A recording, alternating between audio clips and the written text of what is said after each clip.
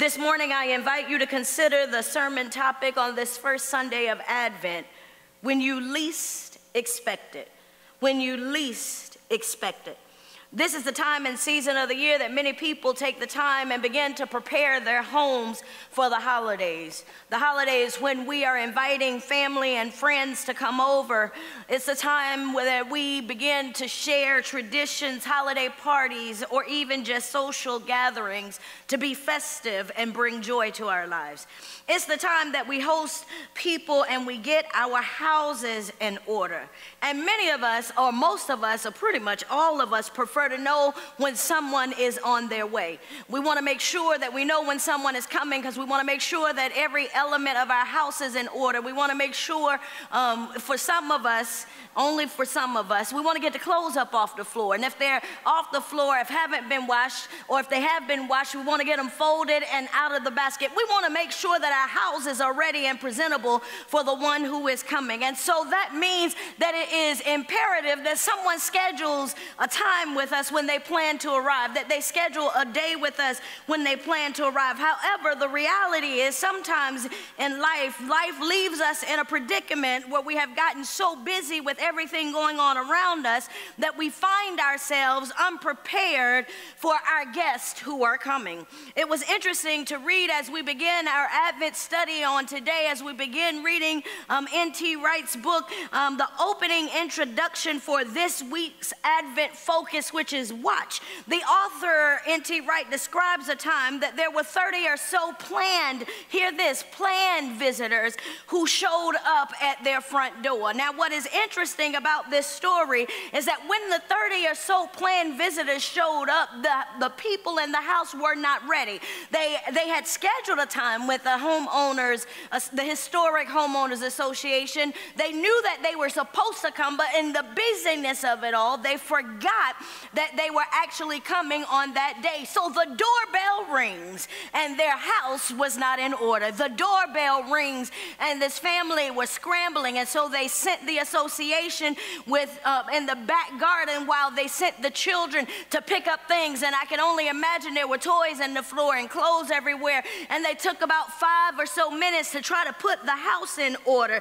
And when reading that, they concluded this story with the reality that when the Son of Man is really coming back, you may not have 5 minutes to get yourself together. You may not have 2 minutes, you may not have 3 minutes to get yourselves together. And as I began to read this particular story, I realized that when the Son of Man is coming back, he will appear when you least expect it. And so we all want to be ready when the guest of honor arrives at our home. We want to be ready that we live a life that when the guest schedule in advance, that we can be prepared for the moment that the doorbell rings. But the reality is, in the text that we're looking at in Matthew chapter 24, verses 36 to 44, this particular passage suggests that no one will know the day, the hour, or the time that the Son of Man will appear. The author suggests in Matthew chapter 24 verses 36 through 44 that we won't know when the Son of Man will come. We will not know the moment that Jesus decides that I'm coming back again for the earth. And so in the midst of not knowing, what is so interesting to me, I hear this all the time. I'm an avid social media person, and in TikTok everybody is predicting that tomorrow is the day that Jesus is coming because there's destruction in the land. They're depicting that the next week the time is come because there's a fire over here. There's an unexplainable reason, that there's an unexplainable thing happening in the earth and climate changes. This must be the time that Jesus is coming. But the reality is the text in Matthew, and not just Matthew and other verses, is that no one knows when Jesus is coming. But what the text here is suggesting is not to look at the doom and gloom that is surrounding us, not to look at the destruction and the despair, but to get ready, because when Jesus comes, it's not so that I get excited now that I read this text, because as I begin to study this text, and I grew up Baptist, for those who don't know me, I'm Methodist now. I'm good in Methodist. I'm ready. But I grew up Baptist. Diane, I'm going to talk to you. You was in a Baptist church. And when I grew up Baptist, there were these sermons called Fire and Brimstone. And they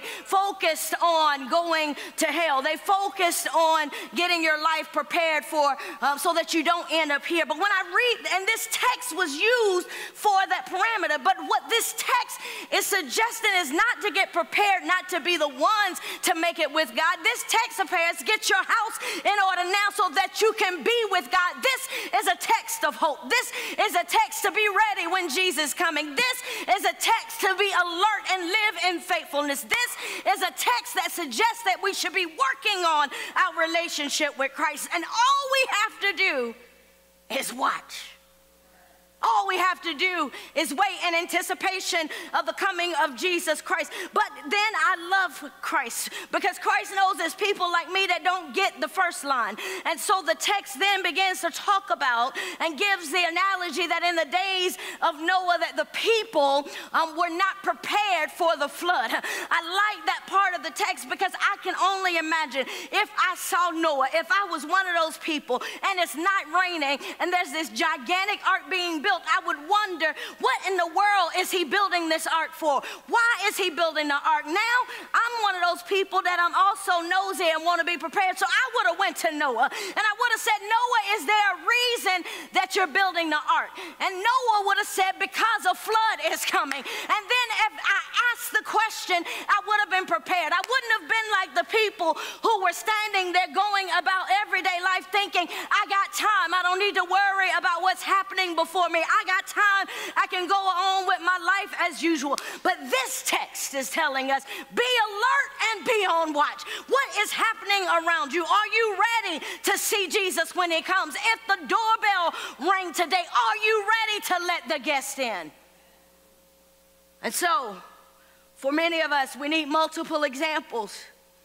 And for the longest in that growing up stage of fire and brimstone, the next part of this, and many times when we look at scriptures like this, people's tendency is to want to predict what's going to happen. People's tendency is want to tell someone else where they will end up. But the reality that this text focuses on, where will you end up? This text focuses on what are you going to do to be ready when Jesus comes. This text focuses on living with the understanding of who Christ is and how we offer Christ the world. This text helps us understand that when we least expected, we should be working on building our relationship and being an intentional follower of Jesus Christ. This text focuses us on making sure that we see the signs of when Christ is present before us. This text suggests that it is imperative for us to keep watch and be alert. Now, I can imagine that this text doesn't feel good because it talks about the end times. It talks about the fact that Jesus will come again. But what makes this text feel good to me is that what Jesus is doing in this moment, in this Advent season, is saying, when you least expect it, I'm coming. So be ready for when the doorbell rings. But in order to be ready for the doorbell ring, in order to be ready to meet Jesus, in order to be able to see when Jesus comes, you first got to know who Jesus is. You got to know who's coming to ring the bell, who's coming for you, and what is he coming to do. I love the particular passage in Isaiah chapter 9, verses 1 through 7, as I was preparing for today, and I was like, God, how do these two scriptures compare to each other? How is these two scriptures have anything to do with it? But Isaiah 9, 1 through 7 is the proclamation and the prophetic order that Jesus is coming. It is the proclamation and the prophetic order that there will be a child born unto us. It's a prophetic proclamation that there is going to be one that comes for the distressed. There is one who's coming for destruction. There is one who is coming for those who are in pain and suffering. And all we have to do is wait for Jesus. All we have to do when you least expect it, he's going to show up in our distressed places. There is hope this morning and watching and waiting for the appearance of Christ. Isaiah chapter 9, verse 1 through 7. I said in the first service, and I'll say it again, the reality is I come from the South. I was raised by my mother and my grandmother, and they were the cleanest people I know. I had to get up in the morning. I don't do it now. I'm just going to confess my sins before the church. We would get up early in the morning, and before we would go eat breakfast, the first thing we had to do is we had to make the bed. And my grandmother was precise. You had to fold. I'm going to talk to the saints over here. You had to fold the corners and tuck them in, and everything had to be pristine. And after you do that every morning, that every single day, Pastor Jen, we had to clean up the house. We had to pick up everything because my grandmother would always say, you never know who's going to stop by. And so now here we are headed into Christmas, and I find myself doing those things because my mother is coming. And because I know who my mother is, and because I know that my mother is coming, if that house is not in order, she's going to ask me some questions. I'm going to feel some kind of way because I know who she is. I know why she's coming. I know she's coming to see me. I know she's coming to spend time with me. I know she's coming to make sure that everything is all right. And what this text says to me this morning, that when you least expect it, Jesus is going to show up. And the reality is, are you ready when he comes? But you need to know who he is to recognize when he gets here. This text lets me know that in the midst of distress and destruction, the prophetic message says there is one who is coming. He will be called Wonderful Counselor, Mighty God, Everlasting Father, Prince of Peace. The greatness of his government and the peace will be no end. What are you saying, Pastor Tammy? That in order for you to be ready when it comes, you got to first know who he is. And when you know who he is, then you don't have to worry and predict what's happening in the world around you, because you serve the Wonderful Counselor, the one who can counsel himself, the one who can give you advice when no one else is around, the one who can comfort you in the midst of a storm, the one who will show up when you least expect it, the one who is the mighty God, the one who takes on the power of the Father and becomes God the Son, the one who is mighty in battle, the one who will fight before you, the everlasting Father, the one who is there to provide, protect, and handle everything you stand in need of. He is the Prince of Peace, the one who is giving wholeness, the one who is coming so that we will live forever. This is who's coming. This is who we're watching for. This is who we're waiting for. The one who will be born in Bethlehem. The one who is coming so that we can have life and life everlasting. And he's coming when you least expect him. The hope in this message this morning is not to focus on where you will end up. It's to focus on how you will end up. I'm grateful for my early beginnings of fire and brimstone. I am. It taught me to fear God. Be very clear. But this is a text of hope and love that tells me who's coming for me and who loves me. This Advent season, do you know who's coming? And are you prepared and ready to receive the one who is coming?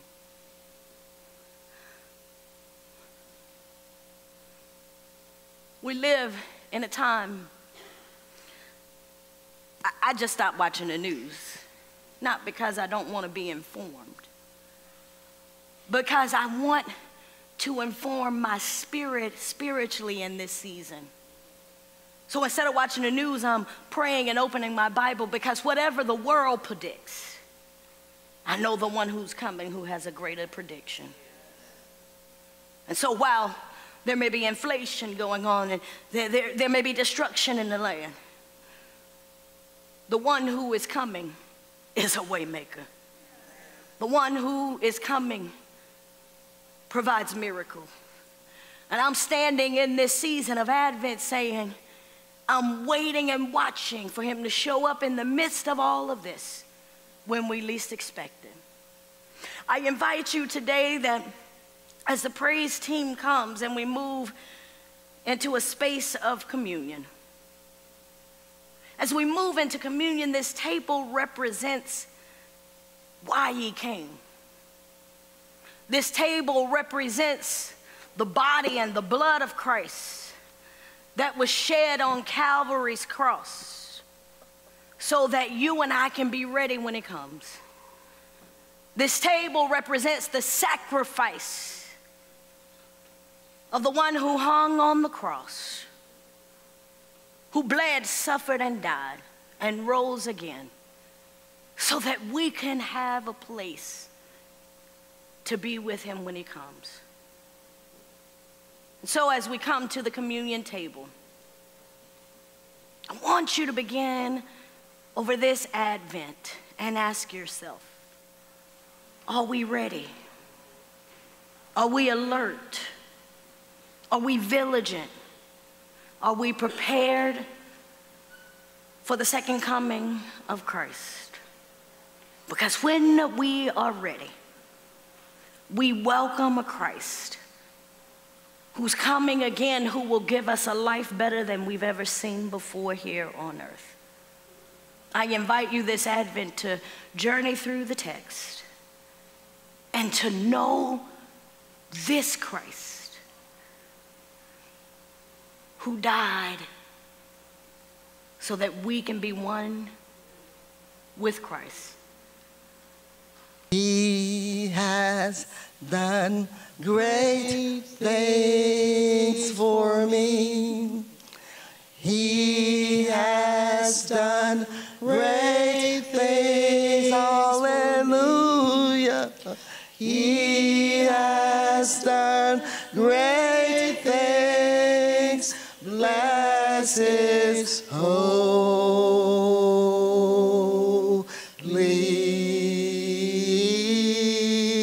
name. Bless the Lord,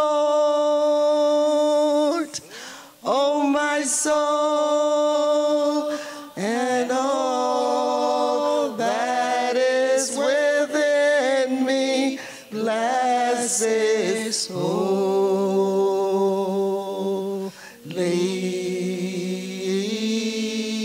name. One more time, sing, bless the Lord. Come on, join us. Oh, my soul, and all that is within me, bless his holy